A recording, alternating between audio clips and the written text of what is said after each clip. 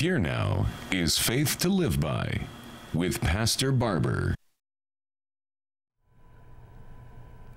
John in his first letter speaks to us of the origin of love. Beloved, let us love one another, for love is from God, and everyone who loves is born of God and knows God. The one who does not love does not know God, for God is love. Jan and Lois join with me as we sing, Jesus, Lover of My Soul.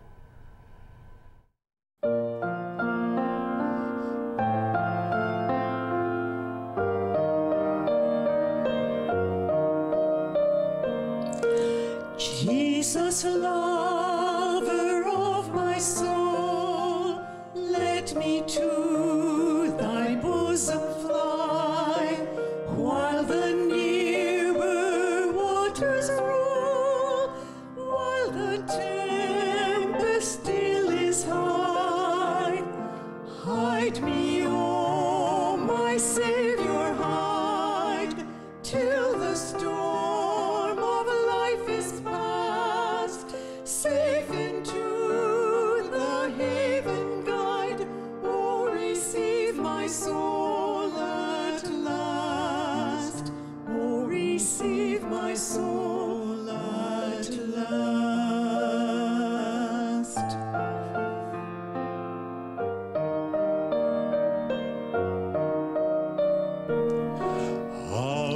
Jesus, lover of my soul, leave, oh, leave me not alone, still support and comfort me. All my trust on thee is stayed, all my help from thee I bring.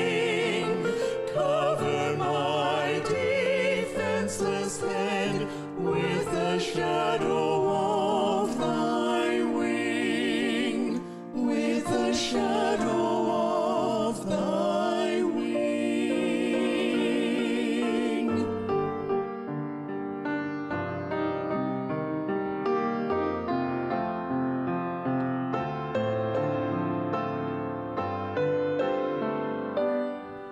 Plenteous grace with thee is found, grace to cover all my sin. Let the healing streams abound, make and keep me pure within. Thou of life, the fountain art, freely let me take of thee.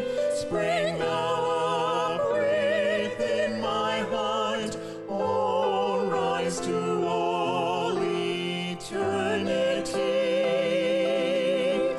all eternity.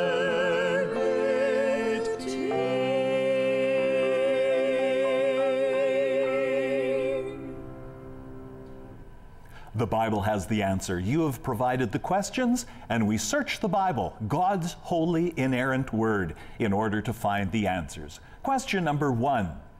Are languages a punishment from the Tower of Babel? This question really makes me smile because there are some people who have a tremendous facility in learning new languages, and I am wonderfully or tremendously envious of them because the languages which I have studied, the learning has come with great difficulty.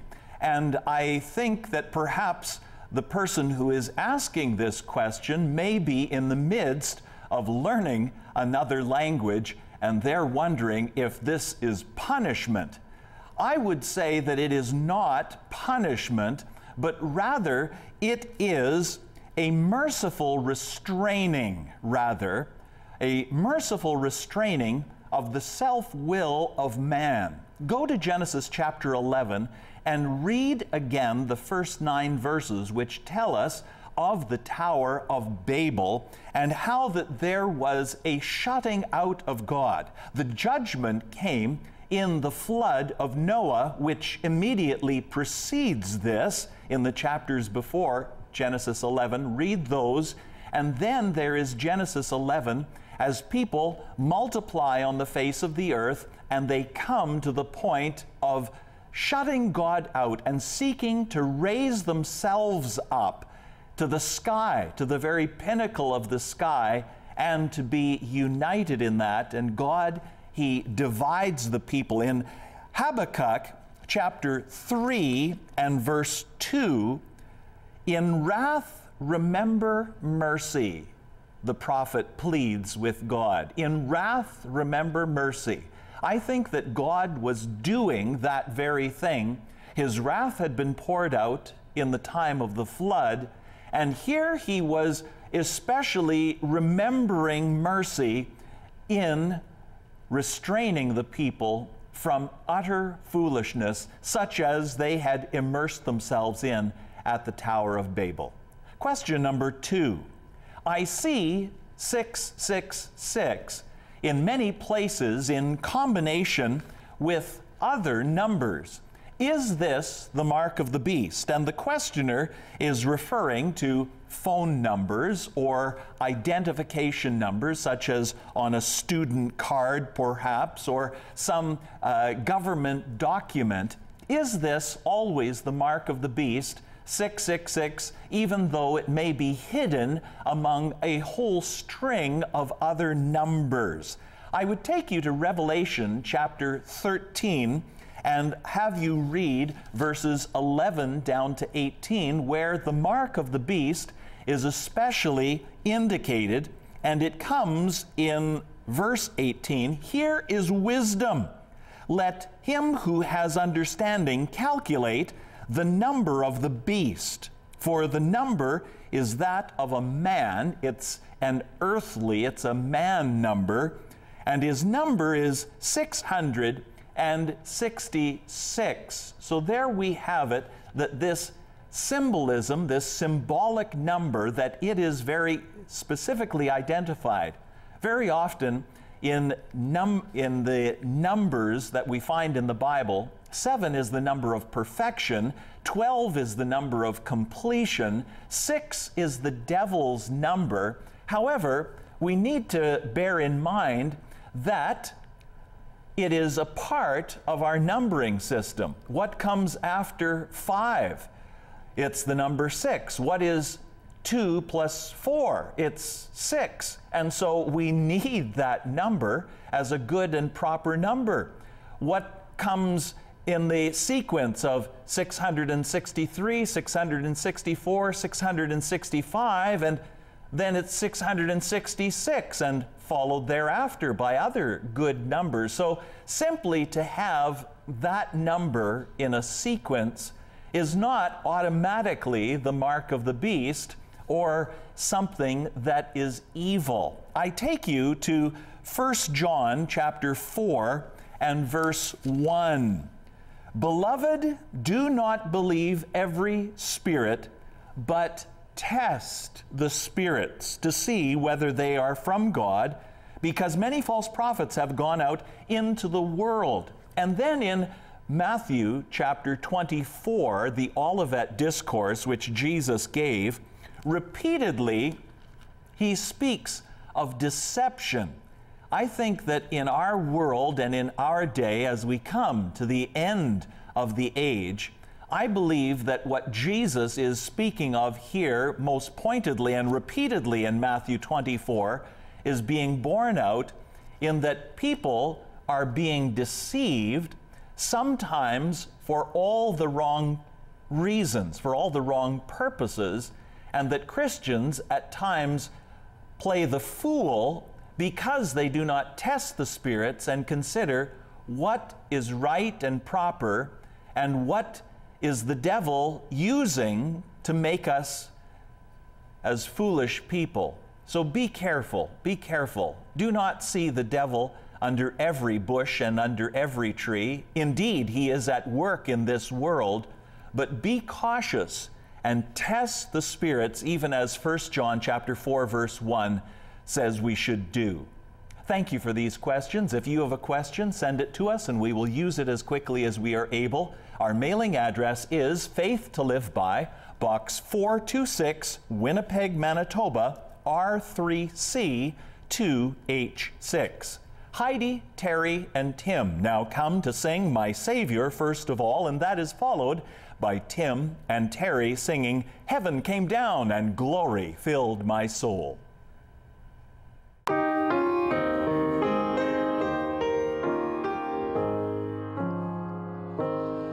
When my life's work is ended and I cross the swelling tide, when the bright and glorious morning I shall see, I shall know my Redeemer when I reach the other side, and his smile will be the first to welcome me. I shall know him, I shall know him, as redeemed by his side I shall stand. I shall know him, I shall know him, by the print of the nails in his hand. Oh, the soul-thrilling rapture when I view his blessed face, and the luster of his kindly beaming eye. How my full heart will praise him for the mercy, love, and grace that prepare for me a mansion in the sky. I shall know him, I shall know him, as redeemed by his side I shall stand. I shall know him, I shall know him, by the print of the nails in his hand. Through the gates to the city in a robe of spotless white, he will lead me where no tears will ever fall. In that glad song of ages I will mingle with delight, but I long to see my Savior first of all. I shall know him, I shall know him, as redeemed by his side I shall stand. I shall know him, I shall know him, by the print of the nails in his hand.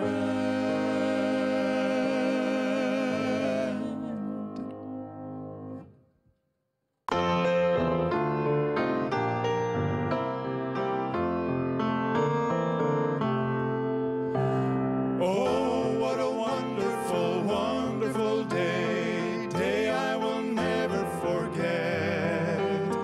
After I'd wandered in darkness away, Jesus, my Savior, I met.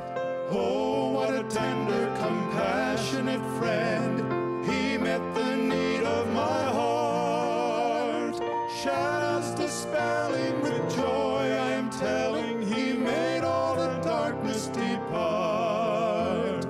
Heaven came down and glory filled my soul. Filled my soul. When at the cross the Savior made me whole. Made me whole. My sins were washed away, and my night was turned to day. Heaven came down and glory filled my soul. Filled my soul. Now I've a hope that will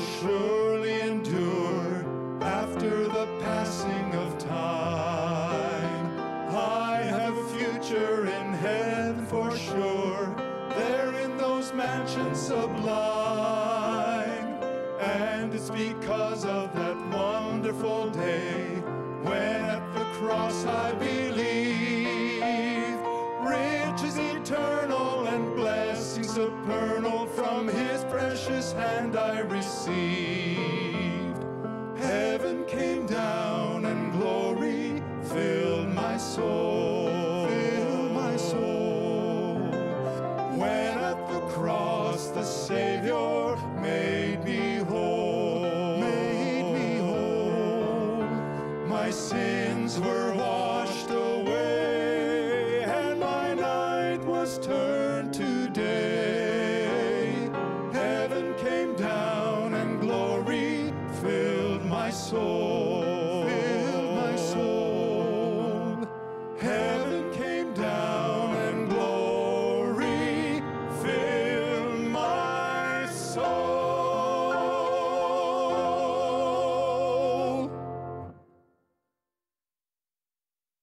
For over 20 years, Jonathan Kvist has been the bass in our men's quartet and has also been a rich blessing through his solo work.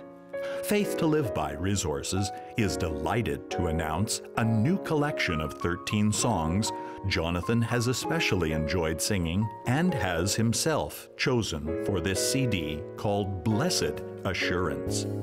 You will enjoy hearing Jonathan sing I'd Rather Have Jesus, In the Sweet By and By, Just a Whispered Prayer, I Need Thee Every Hour, Turn Your Eyes Upon Jesus, Leave Your Heavy Burden at the Cross, Something Beautiful, What a Friend We Have in Jesus, Written in Red, What a Day That Will Be, The Old Rugged Cross in both Russian and English, Someone is Praying for You, and of course, the title song, Blessed Assurance.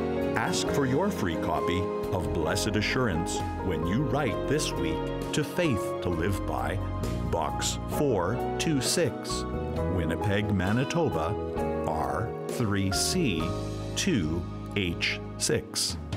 You may also call us toll-free at 1-833-367-3852. Or you may also reach us through our website, which is faithtoliveby.ca. Our sincere prayer is that Faith to Live By Resources, including this new CD, Blessed Assurance, would be a means of you growing in the grace and knowledge of our wonderful Lord and Savior, Jesus Christ.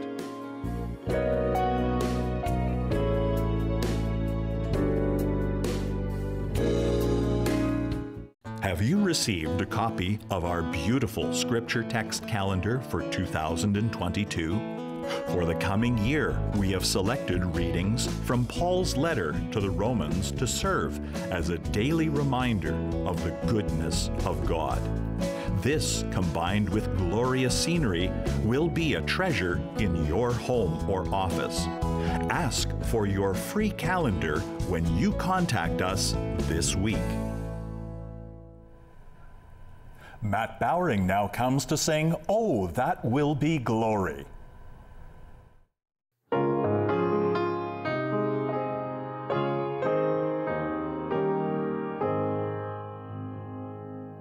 When all my labors and trials are o'er, and I am safe on that beautiful shore, just to be near the dear Lord I adore, will through the ages be glory for me. Oh, that will be glory for me, glory for me, glory for me, when by His grace I shall look on His face. That will be glory for me. When by the gift of His infinite grace I am accorded in heaven a place, just to be there and to look on his face will through the ages be glory for me. Oh, that will be glory for me, glory for me, glory for me, when by his grace I shall look on his face. That will be glory for me. Friends will be there I have loved long ago. Joy like a river around me will flow. Yet just a smile from my Savior I know will through the ages be glory for me. Oh, that will be glory for me, glory for me, glory for me, when by his grace I shall look on his face. That will be glory for me.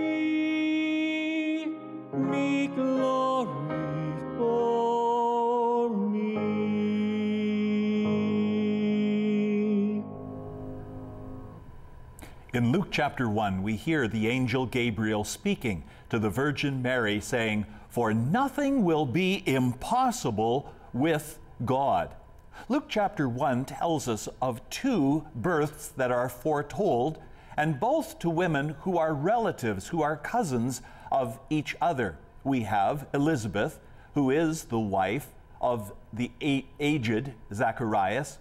They would be the father and mother of John the Baptist, the forerunner of the Messiah. But Gabriel, who had gone and spoken the promise to Zacharias, is then subsequently sent to Nazareth in the hill country of Galilee. And he is especially assigned to visit a virgin betrothed to her husband, but not yet wed to him. And that virgin was Mary. We read, "In the 6th month, the angel Gabriel was sent from God to a city in Galilee named Nazareth, to a virgin engaged to a man whose name was Joseph, of the descendants of David. And the virgin's name was Mary. And coming in, Gabriel said to her, 'Greetings, favored one, the Lord is with you.'" We read that Zacharias, when he first saw Gabriel, was greatly frightened. Here also, Mary, she wonders at this statement, being perplexed. And the angel says to her, "Do not be afraid, Mary, for you have found favor with God. You will conceive in your womb and bear a son, and you shall call his name Jesus." Zacharias was told that the child that would be born of his wife was to be called John, called Gift of God. Here is also a name of great significance. God has given many gifts. He gave a wonderful gift to Zacharias and to Elizabeth. Here he gives a gift, and the name of the child, Jesus, means salvation. You shall call his name salvation. You shall call his name Jesus, for he will save his people from their sins, we read elsewhere. He will be great and will be called the Son of the Most High, and the Lord God will give him the throne of his father David. All prophecies that had been given to David, that he would have a kingdom that would be without end. And here is the great fulfillment of what God intended to do through the lineage of David more than 1,000 years before this time. He will reign, Jesus will reign over the house of Jacob forever, and his kingdom will have no end. Now Mary She asks a similar question to what Zacharias asked. Mary says, "How can this be? I am a virgin." The angel answered, Gabriel answered and said to her, "The Holy Spirit will come over you, and the power of the Most High will overshadow you. And for that reason, the Holy Child shall be called the Son of God." The Son of God came to become the Son of Man, entering into this world through the womb of a virgin to be Jesus, to be salvation for you and for me. And the angel Gabriel says to Mary, "Mary, you wonder at these things. God has been doing even additional great things. Behold, your relative Elizabeth has also conceived a son in her old age, and she who was called barren is now in her 6th month." And here's the verse that I began with. "For nothing will be impossible with God." And Mary, she says to the angel Gabriel, "Behold the bondservant of the Lord. I am the Lord's servant. May it be done to me according to your word." And the angel departed from her. Nothing shall be impossible with the Lord, with God. Do you know that to be true? It is true. What God had promised centuries before, that He would send Messiah into the world and that He would save His people from their sins. This is what Jesus came to do through the miraculous work of God. Would you praise Him? Would you honor Him? Would you, as Mary, say, "Behold, the bondservant of the Lord," and simply lay your life before Him, adore, worship, and gladly serve Him today? For you, though millions have come, there's still room for one. Yes, there's room at the cross for you. Thank you for joining Pastor Barber today. Please watch for Faith to Live By again next Sunday at this same time on this same station. Until then, Faith to Live By prays that the peace of God will fill your heart and that the joy of the Lord will be your strength. Pastor Barber would love to hear from you. The mailing address is Faith to Live By, Box 426, Winnipeg, Manitoba, R3C 2H6.